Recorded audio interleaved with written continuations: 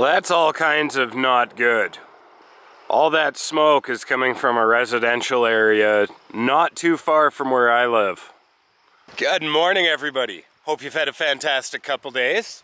As you can tell, another beautiful morning here in the Okanagan. A little bit windy. There's some pretty significant smoke. So Kelowna is on fire this morning.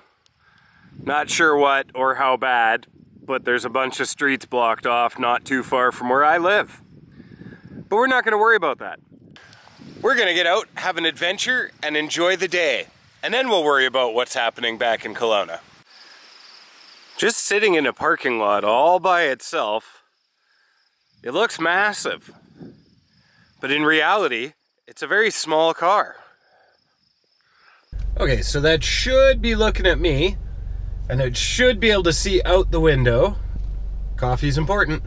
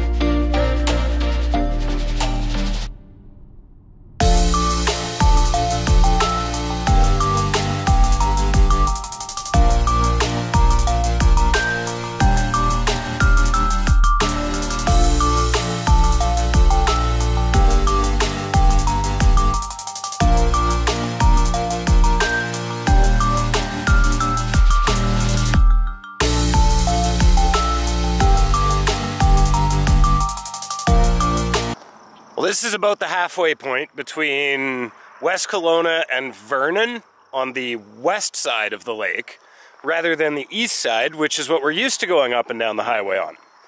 So, I do know that the road gets kind of rough moving forward from here, but we're going to head down there anyways. Let's see if it's changed. So buckle up, and let's enjoy the rest of the adventure.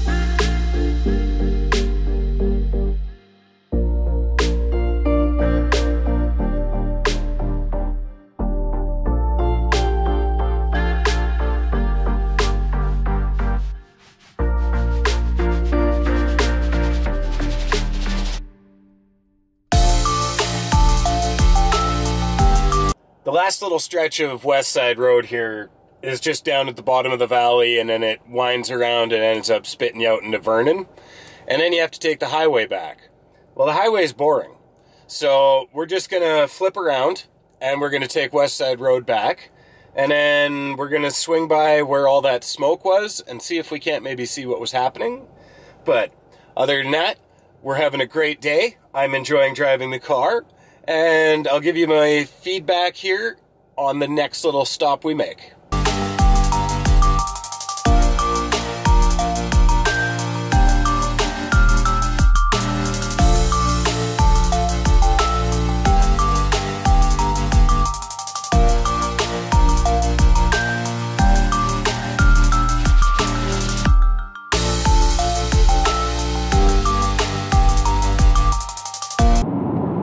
So I don't usually make it out this far on West Side Road, so that's why I wanted to get out here and do the whole trip to get a benchmark, once again, of just how good the Mercedes is, so I can compare it to the other vehicles that I've had down this road, which is another Mercedes, a Cadillac, and a Ford Focus. And right now, the Mercedes is leading.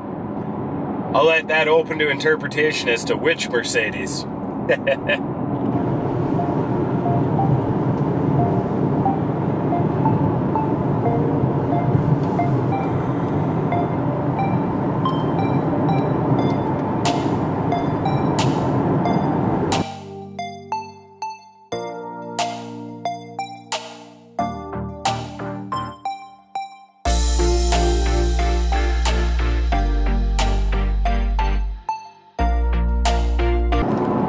Yeah, this road is way more fun than the straight, boring highway.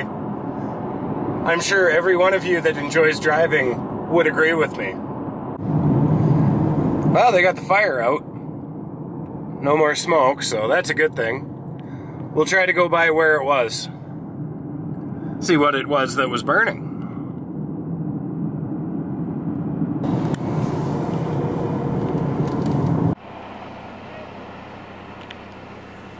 I don't know if I would ever try that. Well, I think it's pretty safe to say that this is the most exciting car I've had in a long time. It is super responsive, both steering-wise as well as throttle response.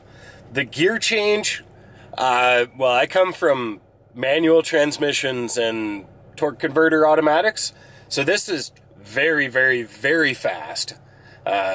You search on the internet and they say it's a little slow, and to me, it's pretty much instant. Very cool noises. I've learned that most of what I like hearing is pumped through the speakers and is completely fake noise, which means we're going to have to put a muffler on the car. Not a big deal. I just have to find one. Now, 2022 Mercedes GLA 35 AMG. My favorite car so far, and I've owned some pretty good ones.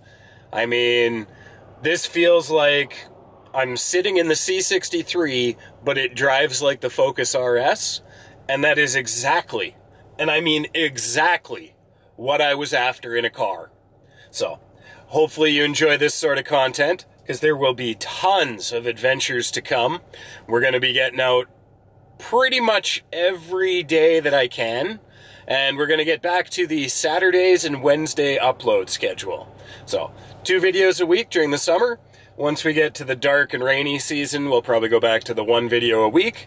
But thank you very much for coming along today. Please consider subscribing, smash that like button, and be sure you get out and seek adventure every day.